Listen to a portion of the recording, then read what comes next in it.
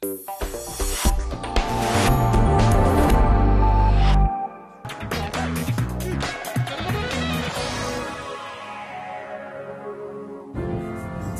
ferries and ships on Lake Constance visit the town of Constance. At the harbour, visitors are greeted by the 9-metre-high statue Imperia.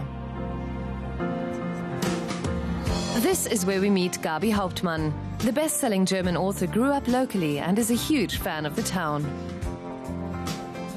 I love Lake Constance, and particularly Constance, because the place has a Mediterranean flair and the people are usually in a good mood. They also know a bit about pleasure and culture.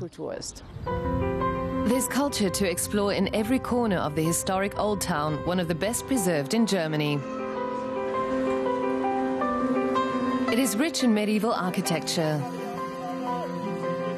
The paintings on the old facades tell the story of life in bygone eras.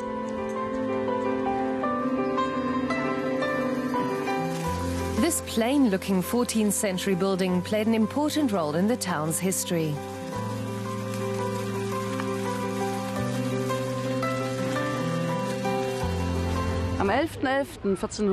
In this building on November 11th, 1417, Martin V became the only pope ever to be elected in a conclave held north of the Alps.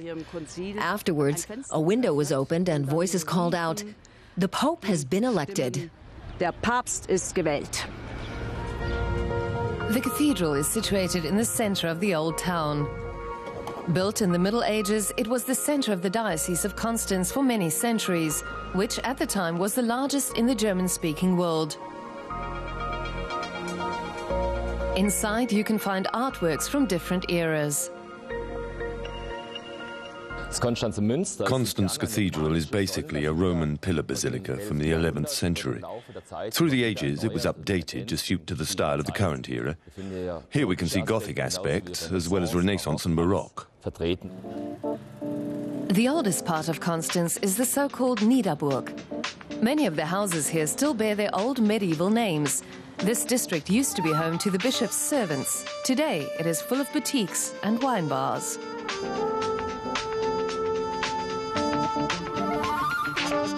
One of the most well-known is the Niederburg wine bar. It serves 6 different local wines, including a dry Riesling.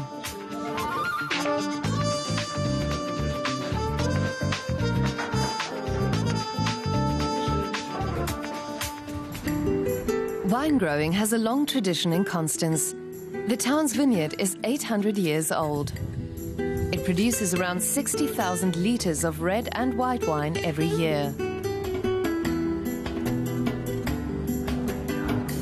The wine is pressed in the historic wine cellar. Here we have very silicious or stony soil, and that gives the wines their own character. They're rich in minerals, and because of the clay content here in Constance, they're very strong.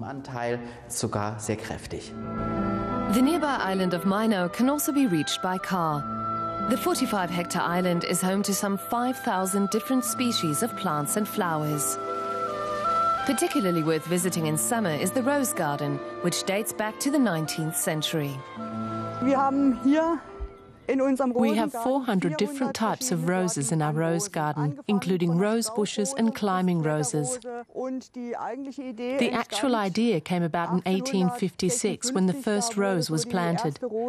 Since then, this rose garden has always been tended and cared for, and there is always a lovely scent when you come here in the morning. You really can't get enough of it. The most popular restaurant on the island is the Schwedenschenke. Its menu includes typical German dishes.